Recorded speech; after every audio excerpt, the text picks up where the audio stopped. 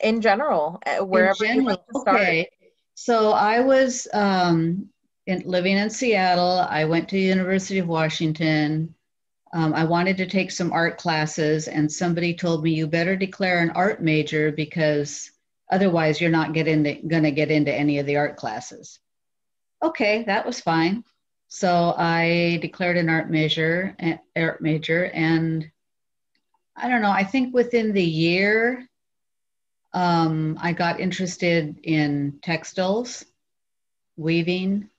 I did some block printing classes, some screen printing classes, but I really fell in love with weaving.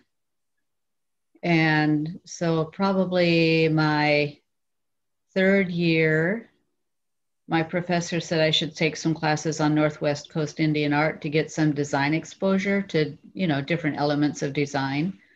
So Bill Holm was teaching at that time, and I got in on the second quarter class, which was sculpture, yeah, three-dimensional art, not the two-dimensional. But because of that, I got really interested in Northwest Coast Indian art. And then the third quarter, I signed up for that class, and it was on the dance and drama part. So of course they had the chill cat blankets and, showing that and the dancing and everything. And Bill Holmes said there were hardly any people left who knew how to do the chill cat weaving. There was a woman in Portland, Doris Kuyper Gruber, and Jenny Tlingit. And I always say it this way, with all the arrogance of a 22-year-old, I decided I was going to learn chill cat weaving because I loved weaving and I was really interested in Northwest Coast Indian art. And it was like a challenge, but also it's really sad to see something die out. So that's why I decided to learn chill cat weaving. There was no one to teach me. I had to use books, look at old robes. Cheryl Samuels actually was at the same time, and she was also pursuing an interest in chill cat weaving. And we kind of met up, I don't know, when I was partway through one of the first leggings. There's an independent study project. The home ec department had the weaving and the art department had everything else. And I was going to try to get a BFA in textile design, but those two departments just could not get together. And I was not going to wait 2 more years or whatever it was going to take for them to get their act together. So I didn't get that degree, but I got my degree, but just not a BFA. But that was what sparked my interest in weaving.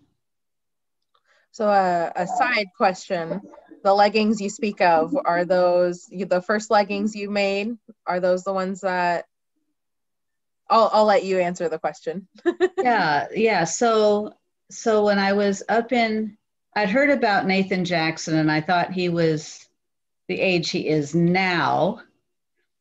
But in 1972, I thought he was a really old guy, But I was going to have a chance to meet him. I was in Anchorage and the museum was having their annual Native Art Show. I think it was the second year.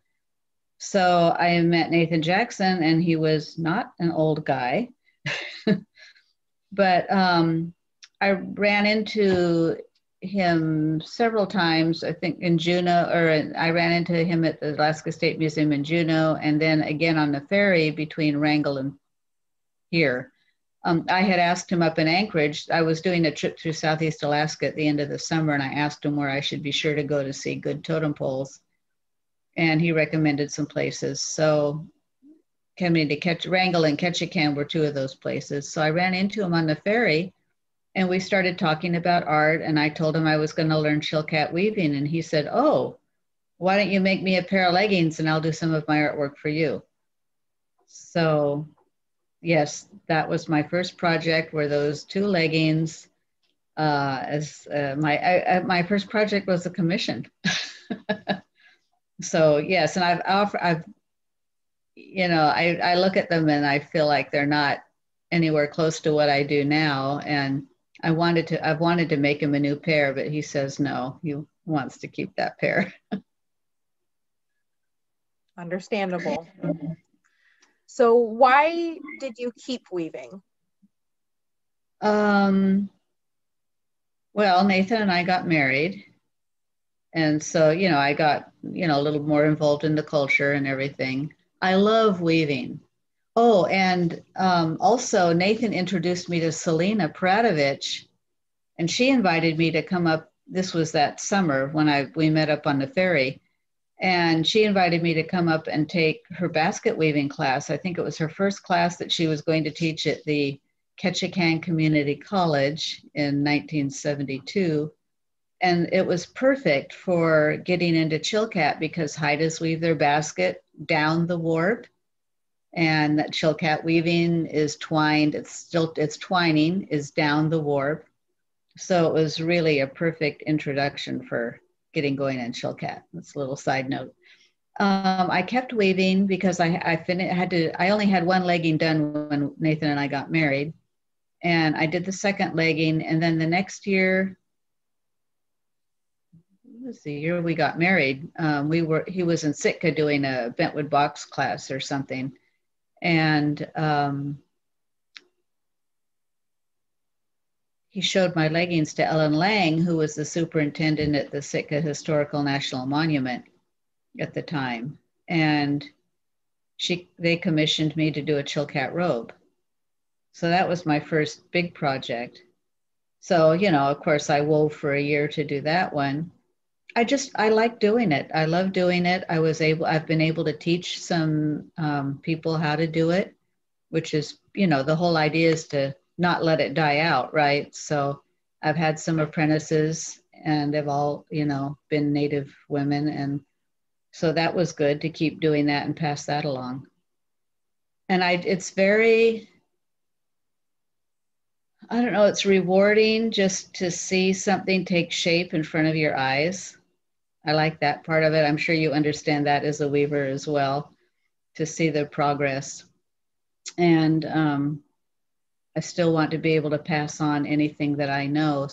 And there's a lot of Raven's Tail going on right now. Some Chilkat, but we want to be sure it doesn't die out. So I do understand that Chilkat itself is hard to comprehend, especially for those non-weavers. What did you think about the challenge of doing it without a constant mentor?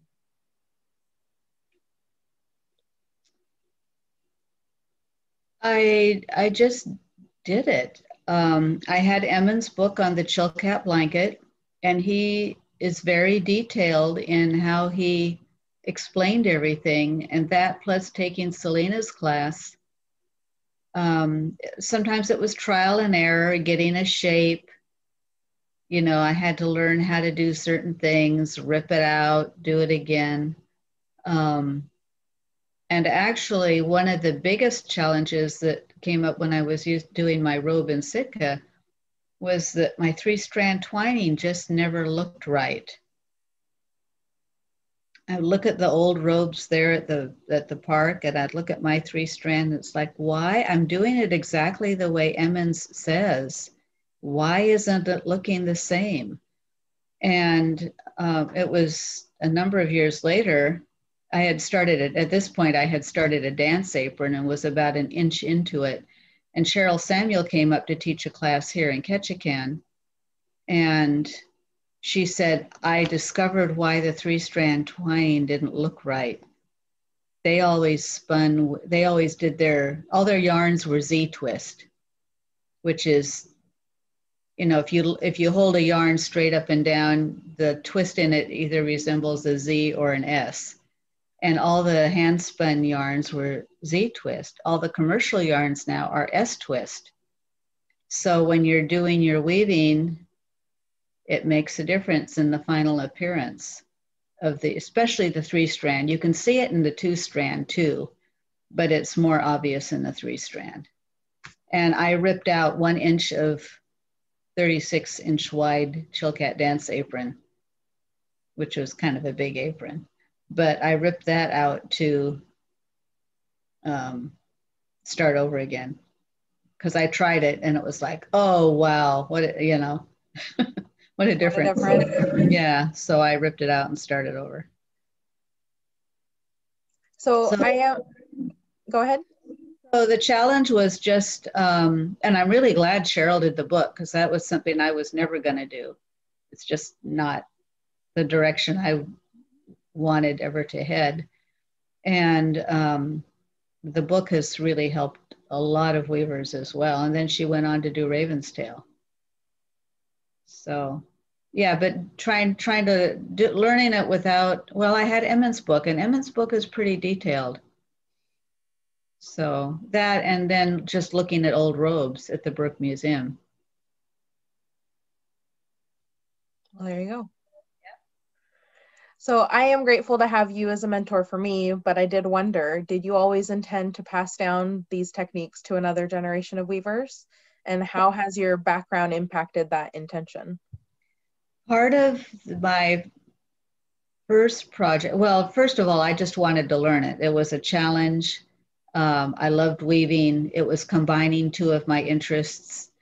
When I did the project in Sitka, one of the things that was part of the deal was that I teach somebody.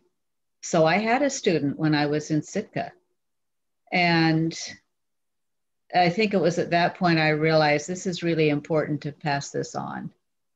And so whenever somebody has approached me to want to learn from me or do an apprenticeship, I've had, I think, 3 Alaska State Council on the Arts apprenticeships. I've done classes at the Totem Heritage Center. I think it's just really important to make sure that this doesn't die out. So whenever I've been asked to teach, I have. Whenever I've been asked for help, I'm happy to give it. For that, I am forever grateful. You're a good weaver, Stacey. Thank you. I do appreciate being able to ask you all my little questions, and I'll let you know I was weaving on my Chilkat last night, and I thought, man, this is not going as fast as it was in the class. No, it takes, if you step away from it for a while, when you get back into it, first you have to figure, okay, where was I? Mm-hmm. Where did I leave off? Which direction is everything going? And then it's like, okay, like, how did I get that shape? What am I supposed to do next? Where's my pattern? So yeah, startup is slow again. Yeah, right, exactly. For me, it's where my yarn. But once you get started again, after the first day or so, it picks up. Okay, back to our questions. Yeah. What is the most satisfying aspect of Chilkat? Getting it finished. Yeah? Yeah, it's kind of like when Nathan does a totem pole, gets it finished, get it out of here. Glad it's finished. When I took that last robe I did off the loom, it was like, oh, well, of course, that took so long. That was very satisfying to get that finished. But I think every time I finish, I think being able to get a shape just right, like on the robe that I did for the Totem Heritage Center, getting that nose just right on the first try was so rewarding. I didn't have to rip anything out. I think completing the shape and getting all your ends to the back when you don't have all these ends flipping up, because you have your 3-strand braiding horizontally, you see it, and then vertically, you don't see it on the back. It covers where the 2 different color yarns join. But then you've got, like, you can have 18 ends coming down, because each color has 3 strands. And if you've got a yellow one, and then black, and then 3 white, and then another black, and then maybe a blue, you've got all these ends, and getting those tucked back behind your weaving and then later sewn up in the back. It's really a satisfying feeling to finish a little shape, to finish a little area. So throughout the project, you can have all these little points of great satisfaction that, oh yeah, that's finished, and my circle looks nice, and the nose came out perfectly on the first try, and oh, that eyelid line is really nice. There's just all kinds of places where it can be really satisfying, at, you know, midway through the robe or partway through a project. But I think the best part is getting it off the loom. Yes, very satisfying. So we did already talk about your first project. Would you like to tell me about your recently finished, the robe at the Totem Heritage Center? The robe at the Totem Heritage Center was commissioned by a museum in Europe. Nathan and I were over in Brussels demonstrating. I think I was working on his robe at the time. And I was commissioned to do one for a museum in Europe. And I finished Nathan's in 2001. And then in 2002, I was spinning the warp for this next one. And started weaving, I think, in 2003. But other things, you know, caught my interest, and, you know, I just kind of didn't work on it very diligently like I should have been, although it turned out to be best that I didn't, because then it got to stay here. But, and then I started working full time. So it took 16 years to finish that robe. In the meantime, the museum that had commissioned it had been absorbed by another museum, and then that museum built a new building. And by the time I was really ready to start talking, hey, it's almost finished, what's the budget like? They either weren't interested or didn't have budget for new acquisitions, probably especially in Northwest Coast, you know, there in Europe. So, Anita at the was at the Heritage Center at the time, and she was coveting that robe. So I'm really happy that it ended up getting to stay here. Took it off the loom in September of 2018, 17, something like that. Yeah, probably 2017, I think. I'd have to look at my pictures, they're all dated. But yeah, I took it off the lobe, blocked it out, or took it off the loom, blocked it out. Yeah. And we had a little celebration. Yeah, we had a little, and then it worked out for the Heritage Center to be able to buy it, or the, you know, Ketchikan Museums to be able to buy it and put it on display at the Totem Heritage Center. And there was a little celebration. That must have been July 2019. Sounds about right. Yeah, because Ashley and the boys were at that, and then the next year they didn't come because of COVID. So yeah, it was a long process. The black yarn, because of the mineral content in the yarn, the black is very hard on wool, and it kept breaking and breaking and breaking and got very frustrating. And then I ran out of black and had to re-dye some, and could never get it quite as black as my first batch. It was very, very dark brown, but I kind of like it. And if you're really looking, you can see the difference. I've seen lots of old robes with more than one dye lot, you know, multiple dye lots in some cases of the same color. And so I'm fine with having that really, really dark brown. And actually you see that in a lot of old robes too. So yeah, that was the frustrating part, was my black yarn kept breaking. So I couldn't pull too tight on it. It is a sad moment when your yarn breaks. Yes, yes. What advice do you have for someone who is interested in a student-mentor relationship? be it Chilkat, be it weaving in general, be it, you know, with you or with someone else, what advice do you have for someone who's really looking to take that on? There has to be a commitment because it's not a short process.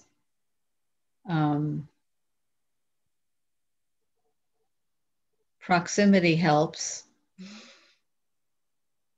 I've had 2 apprentices that didn't live here in Ketchikan. Sometimes I would go to them, sometimes they would come here, but it's easier if you have close proximity, at least for a good chunk of time. But it's possible to do it without that. You know, I've done it twice. I think commitment, really, it's a time commitment. Whatever aspect of the art you're wanting to learn, and it helps to have a good working relationship with with the other part of the equation. Whether if you're the mentor, it helps to have a good relationship with, obviously, with that person. Both sides need to be willing to accept correction and criticism. Could be the mentor is not explaining things well enough, or is too impatient, or not clear enough about what needs to be done. The apprentice needs to be able to accept the fact that they might have to do something over, rip something out. But everybody should be kind, It's if you are making corrections or constructive criticism, it needs to be in a respectful way. So mutual respect, and commitment for the long haul. Sometimes it's a long haul. So that's about all I can think of for that. Yeah. Well, and sometimes the apprentices decide they want to go their own way really earlier than they should. And it's too bad, but the mentor has to, if that's what they want to do, the mentor just has to let them go. If they feel like they're done, you can maybe respectfully say, well, this, and this, but you can't force somebody to stay learning from you.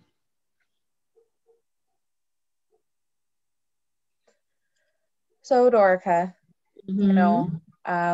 this art form was almost gone. We all know that it was almost lost forever.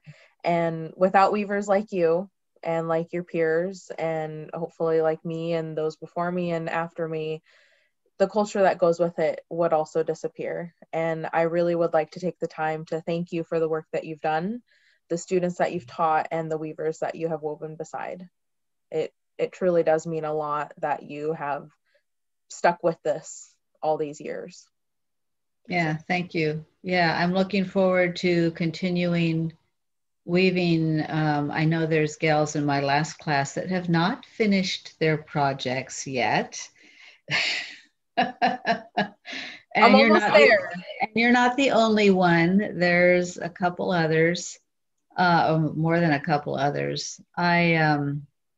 And that one thing that's been my fault is I sometimes will plan way too an ambitious project for the amount of time the class is set for. And also have to realize a lot of the people that take the class have full-time jobs and can't sit there and weave all day in between, the classes. So sometimes I get too ambitious for my students, and I know there's a lot of unfinished projects sitting around in people's closets and wherever. I've got this one behind me is, well, I had another one. This was from my last class. I decided, okay, we're just going to do something small. And I did the same thing. so that I could kind of stay ahead of the students so I could show them what was coming next. And then this was my second one. So the first one was a circle, and then this one was is a split U. But it's not finished, and my class was, I think I was still working on my robe when, was it? No, I guess my robe was finished when I taught my last class. That might have been like March 2019. I thought it was October. Oh, maybe it was the fall. Yeah, October Your 2000. class before that might have been in the. Your class before that was in That was the February. February one where we That was had all the fun the snow. storm. Yes, where we had all the snow and had to keep rearranging things. And I was shoveling out Yes. water up to my knees. Yeah. So yeah, I guess that one, the next one was in the fall, and that might have been 2018. Can't remember. 2000. I think it was 2018. I'm trying to think, when did I get 1099s from the city? So, yeah. Yeah. So when classes open back up, I don't know that I would want to teach Chilkat on Zoom. So I'm hoping that at some point I'll be able to do in-person class again. And it'll be a let's finish your project class. You know, bring your project that's not done and let's get it finished. Well, I'm down to the warp wrapping on the one side, but I wanted to wrap it to the other side that I finished up the circle, and I'm now just in the blue space underneath the circle. And I looked at the first side and I went, wow, there's a lot of blue space to be done. Oh, yeah. Now, you finished the circle, right? Yes. So you just have to do underneath? And then the crescent underneath the blue. Right, right. Well, you're more than halfway. I mean, you know, and you did a crescent on the other side, right? So you know how to do the crescent. So, it's a snap. The rest of it is just putting in the time. And finding my yarn. And finding your yarn, yes. And I need to find my yarn to finish this one. You know, they're all safe together somewhere in a little bag. Yeah, yeah, so are mine. I got a little bit of that dark brown and some white and some of that fading indigo overdyed with wolf moss. So I've been trying to experiment with that to see if I put it in vinegar for a while, if it'll really set the color and keep it from fading out. Because I've still got quite a bit of that color. So it really faded out over the years with my robe at the Heritage Center. So it looks like an old robe, even though it's not. It's wonderful. Thank you. Yeah, I'm happy with it. Although I look at it and go, oh, I should have done this. Oh, that didn't. We always do, don't we? Yeah, actually in the end, we're our own worst critics. So. Well, thank you, Dorica, for having this interview with me.